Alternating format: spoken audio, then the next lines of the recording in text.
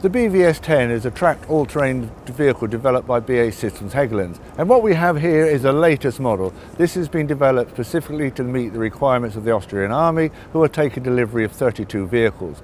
These were ordered several years ago under a Swedish government to Austrian government plan, and deliveries will run through very soon, right through to 2019. And this is probably the most sophisticated BvS-10 ever developed.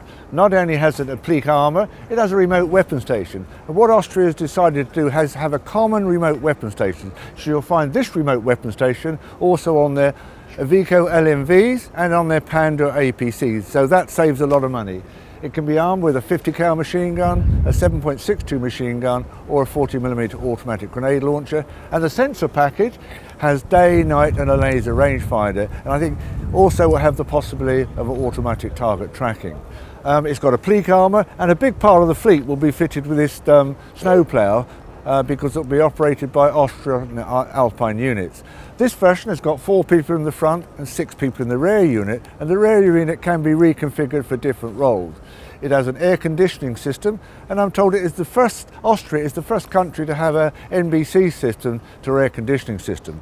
When it's delivered to Austria, it will then be fitted out, and that will be the remote weapon station, the cameras for situational awareness, and the battle management system. As you can see, it's got rubber band tracks which give it a very high level of cross-country mobility.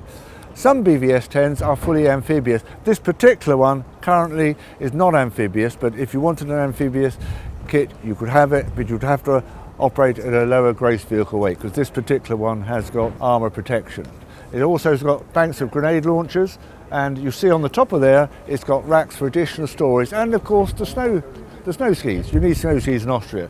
The cameras provide situational awareness through 360 degrees, and that information is displayed on screens not only in the front compartment but also in the rear troop compartment. So when the dismounts leave the vehicle, they at least have some idea of where they're going.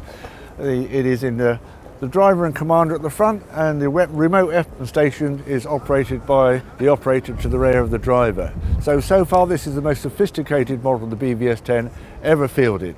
Earlier versions were first used by the British Army for the Royal Marines, and it's also been adopted by other countries, including France, the Netherlands, and of course Sweden. Some of those countries want the amphibious capability, and of course the UK Royal Marines call it the Viking, and many of those were upgraded under urgent operational requirements funding for operations in Afghanistan, and they had a host of improvements, including improved armour, and also a protected weapon station. So this particular one has got a weapon station which is manufactured in Austria, and that will be fitted to all the fleet of the Austrian Army.